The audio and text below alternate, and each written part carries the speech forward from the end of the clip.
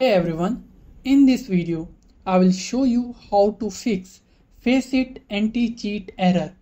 Alright, let's begin. First, delete the FACEIT client from your computer. To do that, go to the Windows icon at the bottom of the screen, right click on it and a new menu will open up. Inside it, get to the top and then click on the installed app feature. Here, all of the software that are currently installed on your device will be displayed. Simply search for FACEIT, click on the three dots and then select uninstall. Now for the second step, get to the search bar at the bottom and open run.